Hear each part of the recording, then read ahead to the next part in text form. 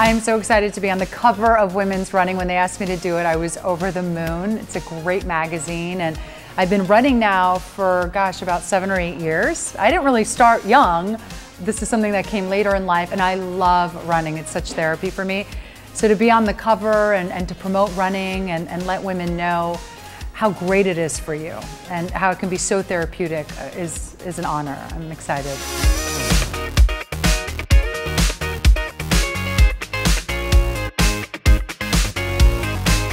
What's so nice about running is I'll just wake up in the morning, I'll just go outside and run for like 30 or 40 minutes and just come right back. I don't have to go to a gym, I don't have to go out of my way to do it. I have to say, running started out as wanting my body to look a certain way, and I've had a really tough year. You know, I went through cancer. It was a really tough year.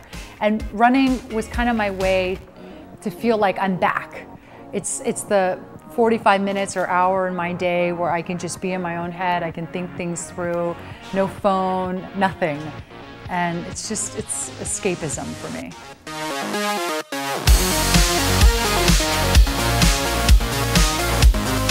Bill is not only my husband, my best friend, he is my workout partner. We love running together. One of our first dates, we ran 6 miles in Chicago on the lakefront of Lake Michigan, and we've been running ever since. So Bill and I love a good run. It's just a great time for us to, not put in our headphones. We just talk to each other while we run, and sometimes we have little arguments.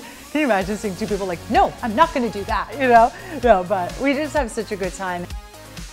I ran the rock and roll half marathon, 13 miles in Chicago. And it was the best experience. When I crossed the finish line, I was teary-eyed, I couldn't help it. It was very emotional, because I'd never run 13 miles in my life, and to do it just felt great. And I don't know, I would recommend it to anyone. I love running.